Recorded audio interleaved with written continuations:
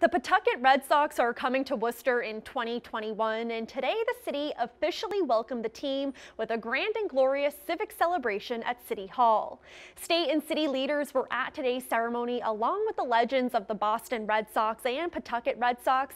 It's where we find our sports team with the latest on today's celebration.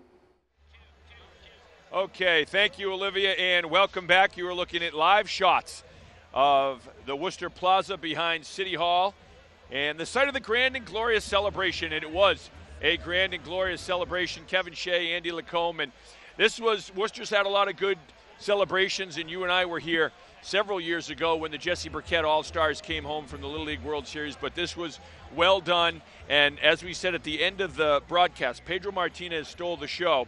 I think Ed Augustus is about as popular right now as James Michael Curley was in Boston in the 1900s. He could be elected right now and run no matter what.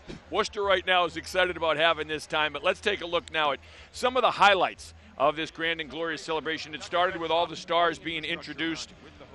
You and I estimating, 1,500 maybe here? Maybe 1,500. You certainly had a lot. The lieutenant governor and all the elected officials came down the red carpet and were greeted. Jerry Remy, I think, was a big highlight to be here. And Pedro Martinez, I mean, he stole the show at the podium. He stole the show when he walked in. It took him a long time to get down. He had a lot of people he needed to see. Of course, Rich Gedman was here as well. And they unveiled a couple of banners on City Hall. That was really to welcome everyone. On that Worcester banner is all of the names, if you look really closely, and you'd have to look really closely, all the names of the 10,000 people who wrote postcards to the Paw Sox to try to lure them here. Pedro was great.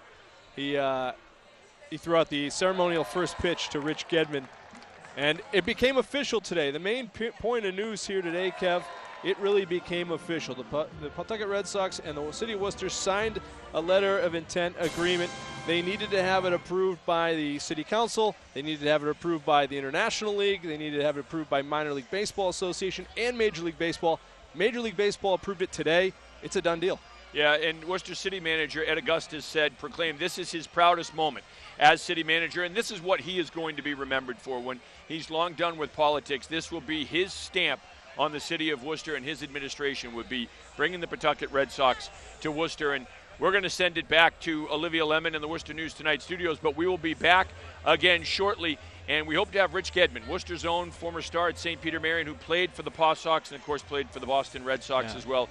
An all-star party's as well. Just getting started here downtown in the fireworks still to come. They started early with Pedro, and we've got more from City Hall coming up later on in the broadcast. Olivia, let's send it back to you.